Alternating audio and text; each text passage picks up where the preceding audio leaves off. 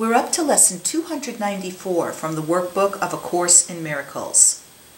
Lesson 294. My body is a wholly neutral thing.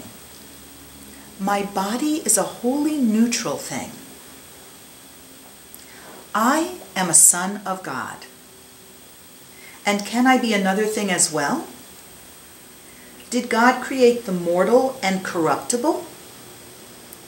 What use has God's beloved Son for what must die? And yet a neutral thing does not see death, for thoughts of fear are not invested there, nor is a mockery of love bestowed upon it. Its neutrality protects it while it has a use. And afterwards, without a purpose, it is laid aside. It is not sick, nor old, nor hurt.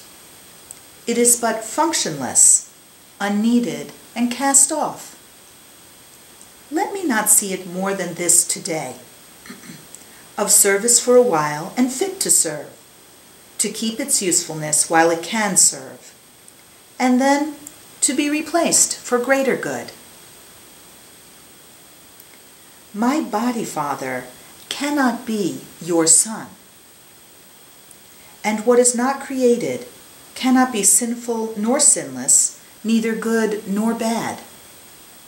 Let me then use this dream to help your plan, that we awaken from all dreams we made.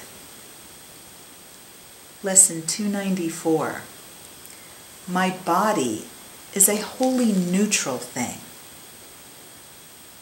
For those of you who are watching, holy means whole, not holiness. It's spelled W-H-O-L-L-Y.